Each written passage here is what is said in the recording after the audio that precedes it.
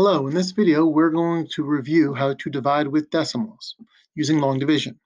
So the first thing we're going to do is take the problem we have, 2 and 7300ths divided by 1 and 3/10, and write it as a long division, with the 2 and 7300ths being on the inside and the 1 and 3/10 being on the outside.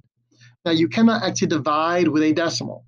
The reason being that 1 and 3/10 has 2 digits, and it is smaller than 2, which only has 1 digit. So you can't actually have 1 and 3/10 go into 2 a number of times and be able to subtract. To be able to do long division, the number on the outside has to be a whole number. So to do that, we're going to take 1 and 3/10 and multiply it by 10, because when you multiply by 10, the decimal moves over one place. But mathematics needs a balance. So the 2 and 7300ths will also multiply by 10 and also will move the decimal one place, so that you wind up with 27 and 3/10 divided by 13. And then that decimal point comes straight up. And once you bring that decimal point straight up, you can divide this problem the same way you would do with whole numbers. You can completely ignore the decimals now that they're taken care of. I will also add vertical lines to keep my place values from kind of crossing over each other and making the problem get a little messed up. Now, 13 will not go into 2. 2 is too small. So I'll say how many times 13 can go into 27. And to do that, you may not know your 13 times tables. It is perfectly fine to do work on the side. 13 times 2 is 26. 26 is really close to 27 without going over. So 13 times 2 is 26, and you subtract and get 1. When subtracting, the number you get must be smaller than the number you're dividing with, and 1 is smaller than 13, so we're good. So you go to the next place value, you bring down the 3, and now we have 13 into 13. Well, 13 divides into 13 one whole time, because 13 times 1 is 13, subtracting gets 0. And when you get 0, you are done from the subtracting. So the answer is 2 and 7300ths divided by 1 and 3/10 is 2 and 1/10. You put your final answer under the division sign right under what you're dividing, and then you box it in.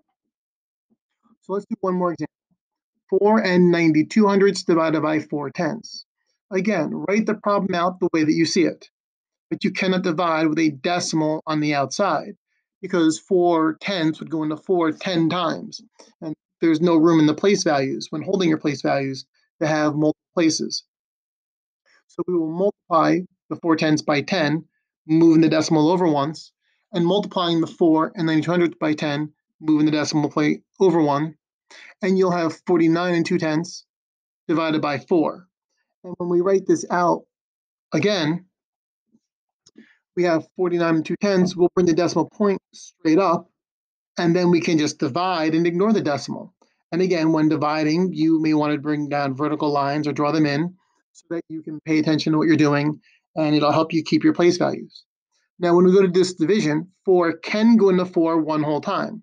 Since 4 goes into 4 once, I put a 1 there, and 4 times 1 is 4, and we subtract. 4 minus 4 is 0, which is a number that was less than the 4 we're dividing with, so we're good. Go to the next place value, bring down a number, it's a 9. 4 can go into 9. 4 goes into 9 twice. 4 times 2 is 8. We'll bring the 8 down here, and again we subtract. 9 minus 8 is 1, and when subtracting, you must get a number less than the number you're dividing with. 1 is less than 4, so we're okay. We go to the next place value, we bring down the next number. 4 goes into 12 3 times, because 4 times 3 is 12, and when subtracting, we get a 0, meaning that we're going to be done.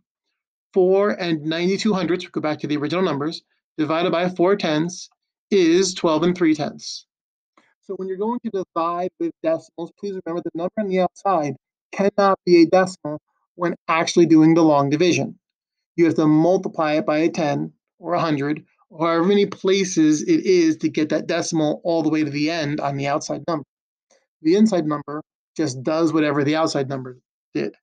Once you've done that, and once you've brought your decimal point straight up, then you can just divide like you normally do with whole numbers.